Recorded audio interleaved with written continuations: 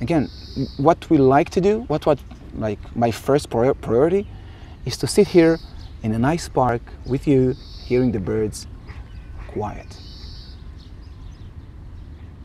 We don't like to go to war. That's not what we do. It's not our business. It's not our life. It's not what we meant to do.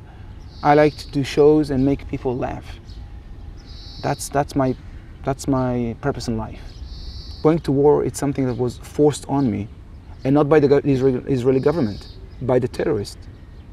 And I hate the fact that our routine and our schedule is ruled by terrorists. That's saying, okay, now you'll go to war. You'll leave your family now and you'll go to war.